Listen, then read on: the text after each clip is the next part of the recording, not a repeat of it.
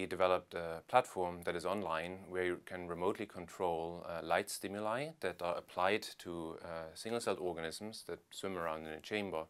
And when you as a user push a button and the light comes on, then you see how these cells swim away from light. This project is one of the first that offers a kind of integrated solution for the entire cycle of scientific investigations. So this is the heart of the system, which is eventually controlled by a bunch of software. Moving my joystick, it's also illuminating those LEDs in real time. So this is kind of interesting because the organism actually itself is photosynthetic, meaning they live on light.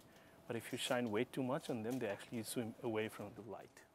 I really think tools shape the way we think, and I think that science education requires tools that allow you to engage with ideas, because science is about ideas in the end. And so we did multiple user studies. One case had Stanford students in a theory class run experiments on this platform, analyze their data, make models. We had a second study where we went to a local middle school and had students run their own experiments and analyze the data.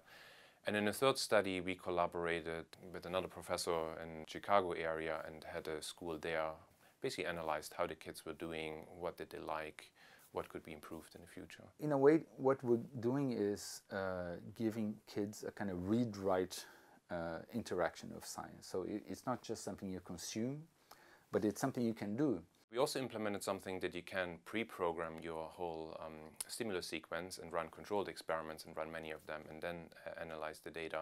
But beyond that, we also hope to ultimately serve scientists as well. And one of the next projects we want to do is work together with other physicists, for example, to do their own research on our platform.